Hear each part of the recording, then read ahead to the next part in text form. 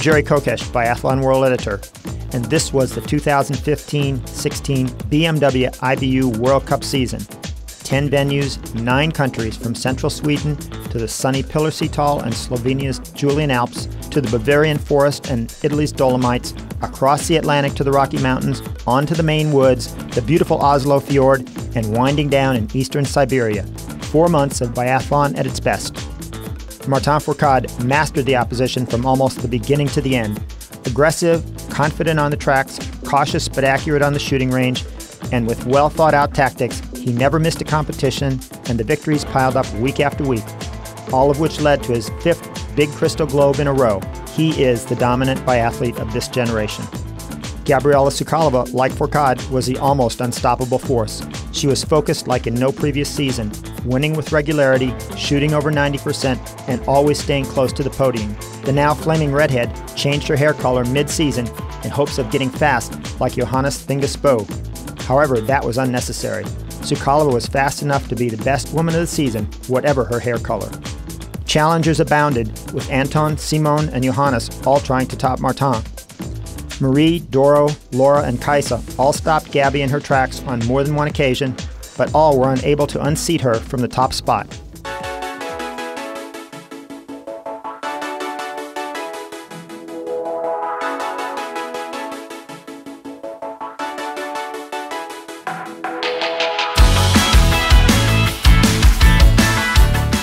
It all started in Östersund way back on November 29th with the mixed relays, a typical early winter week, from light snow to heavy winds. A nostalgic victory by the retiring Ole Einar Bjørndalen kicked off the first individual competitions. He briefly wore the yellow bib for the first time in many years. After this initial surprise, things returned to normal, with Martin taking 2 wins and the yellow bib. Dora won the 15K, but Sukalova had her best ever season start, taking the sprint and the yellow bib in a preview of the season ahead. South to the bright sunshine at Hochfilzen's updated stadium. The only sign of winter was the ribbon of snow through the brown meadows. The athletes responded to the Tyrolean sunshine with record-setting performances. Franziska Hildebrand led her teammates to a podium sweep, the first in years for any team. Simone Schempp won a close sprint over Martin Fourcade. Fourcade then reversed the tables, topping Schempp in the pursuit. The Italian women, led by the fast-shooting Dorothea Weir, won the relay for the first time ever. A quick drive took the World Cup circus to the Pokluka Plateau on the sunny side of the Alps in Slovenia. The sunshine kept the energy level high, especially for Schempp, who won both the sprint and pursuit. Marie Durand-Habert won the sprint, fell, and finished second in the pursuit, but grabbed her first ever yellow bib for the mass start. Kaisa won that mass start, and Sukalova regained the yellow bib as her first Christmas present. Durand-Habert's guitar-playing teammate, Jean-Guillaume Beatrice, closed December with his first ever World Cup victory, out-sprinting Emil Hegle Svensson for the mass start title.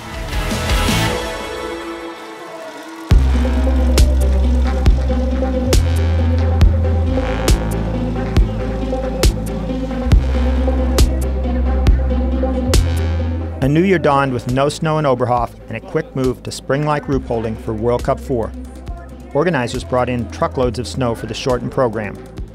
With Simone Schempp out with illness, the German men were missing in action, while the Norwegian men stepped in with a Bow Brothers Svensson sprint sweep. Dahlmeier was the star of the week, passing Sukalova in the final 200 meters of the pursuit and handily winning the mass start the next day.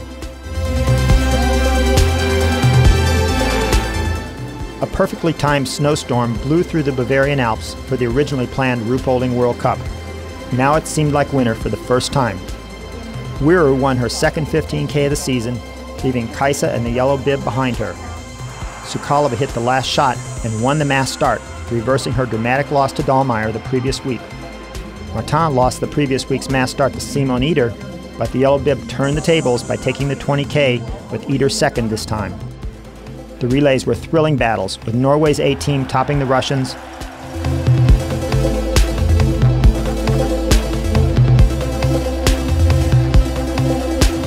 The German women wanted a win at home, but were stopped by the Olympic champions Ukraine in a down-to-the-final meters sprint. A trip to the beautiful, sunny Italian Dolomites and Antolds wrapped up January. Simone Schempp snapped back from illness and won the sprint for the third year in a row. Dorothea Weir has struggled in her home stadium in previous years, but this year she grabbed second in the sprint, third in the pursuit, and barely missed the podium in the relay. The Russians love Antolds and responded with 4 victories. 2015 world champion Ekaterina Yurlova was all smiles with her second career win in the pursuit. The Russian men capped the week with Anton Chapulin claiming a 1-second win over Schempp in the men's relay.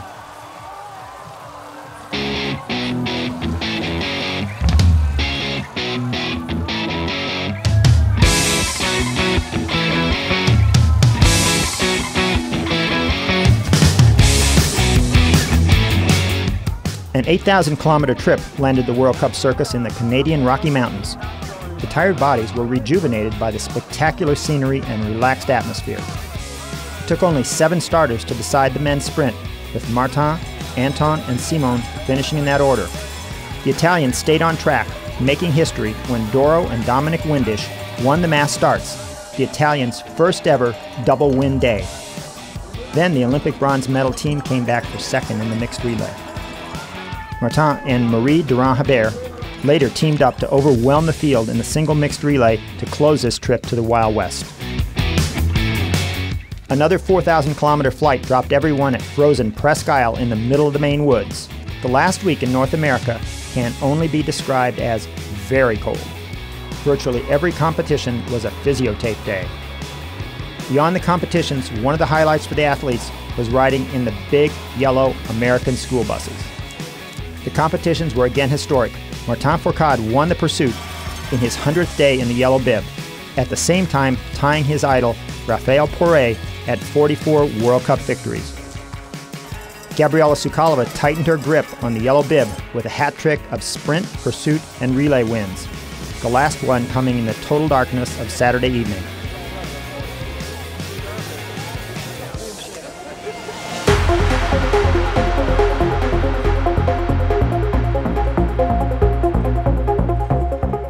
The 2016 IBU World Championships opened at the historic Holmenkollen Ski Stadium 2 weeks after the North American Tour ended.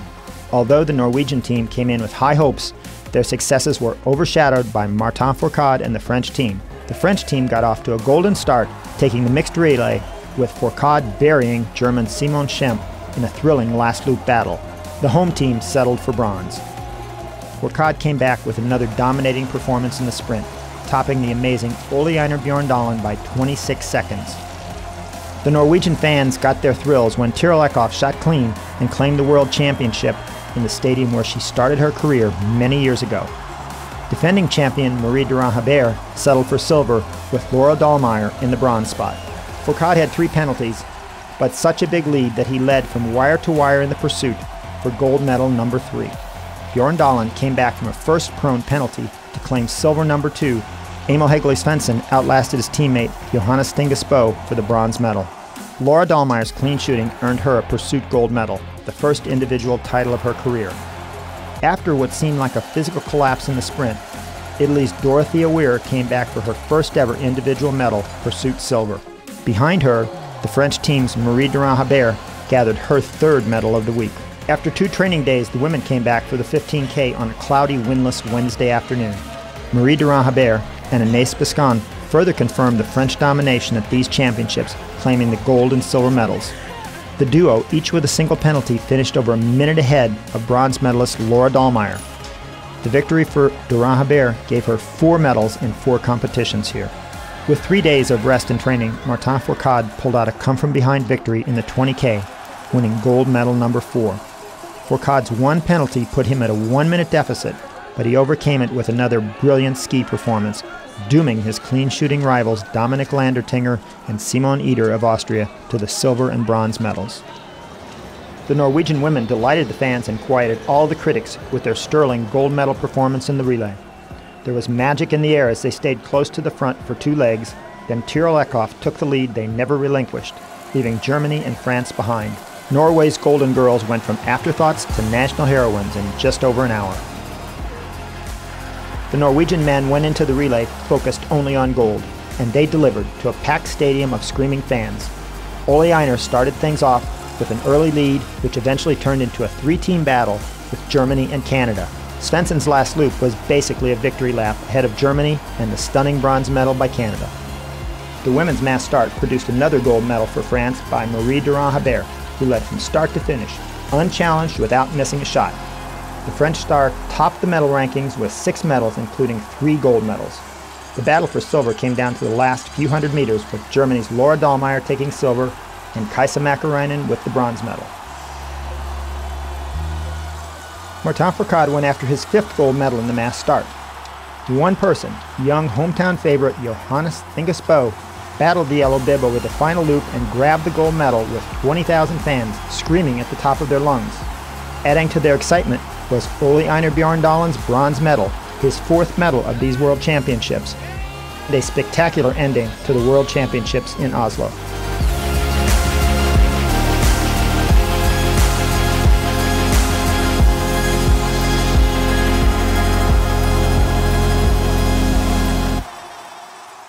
After a 4,400-kilometer journey from Oslo, the World Cup circus arrived in Khanty-Mansijsk for the last act, World Cup 9.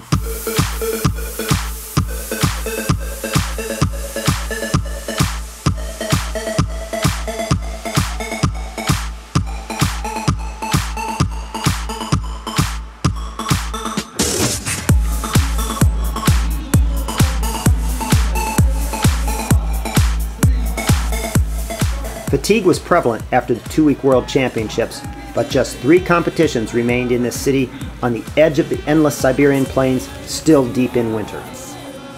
The women's sprint took stage first, with Kaisa, fresh off her mass start bronze medal, claiming victory in Khanty for the 2nd year in a row.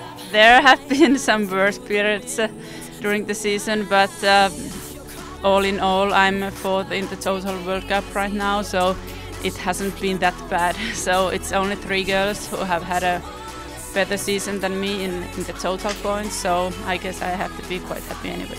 The yellow bib, Gabriela Sukalova, shot clean, but tangled skis with another athlete as she left the shooting range, losing precious seconds and composure, but still finishing 3 seconds behind Kaisa. Still, the Czech star claimed the sprint globe and enough points to almost sew up the World Cup total score title. Doro rounded out the podium. The first of the small globes were awarded to Gabi, Doro, and the German women. The men's sprint provided 2 shocks. Clean shooting Julian Eberhard led from start to finish in his first ever victory, topping Simon Schempp and Arne Pijper. What are the feelings after a first win in World Cup?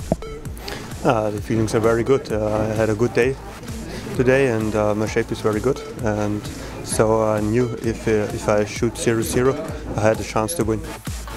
While Martin, the man in yellow, with 4 penalties, scored just a single World Cup point in 40th place. However, Martin left with a smile on his face after picking up the Crystal Globes for the individual and sprint, while Norway claimed the relay and mixed relay titles. With a mild, almost windless afternoon turning into evening, the women's pursuit was one of the most hotly contested of the season, with 6 women led by Marie Durand-Hebert leaving the final stage within 4 seconds, all hoping for the win. An aggressive move by Kaisa gave her a slight advantage that she carried to the finish. Durand-Hebert finished 2nd and Dorothea Weir 3rd. Sukalova finished 4th, but won the small globe for the pursuit and, most importantly, secured the big crystal globe for the World Cup total score. I'm so happy. It's one of the biggest dreams of my life, so it's a very emotional moment, and I think I will never forget this moment. 1, 2, 3, go!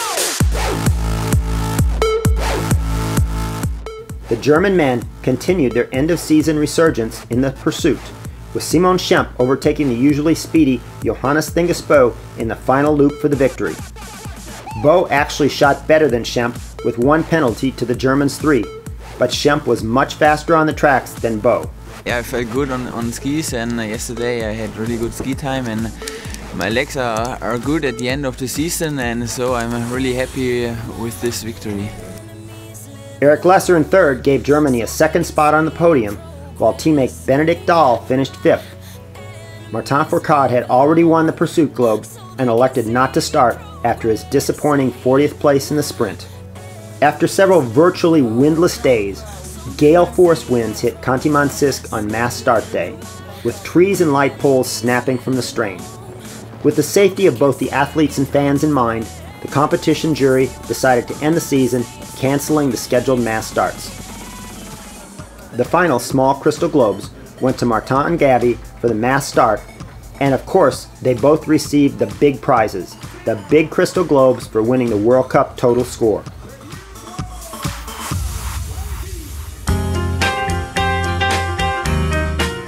As darkness fell over the stadium in Khanty-Mansijsk, Martin Fourcade packed up his huge collection of crystal globes, symbolizing his season of domination, thinking only about some rest after missing just a single competition all season long.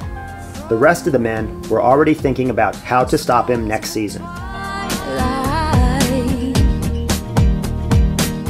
The total score winner Gabriela Sukalova beamed with success, winning 4 of the 5 globes possible, only Dorothea Weir taking the individual title.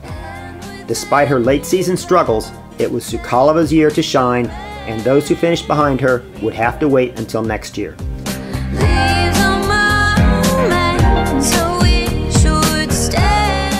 The season is over, and as always, every competition was filled with all the drama of a television soap opera. Hard-hitting action, finish line battles, disappointments and successes, sportsmanship and hugs for friends and rivals, tears and exhaustion at the finish line, and the smiles of victory.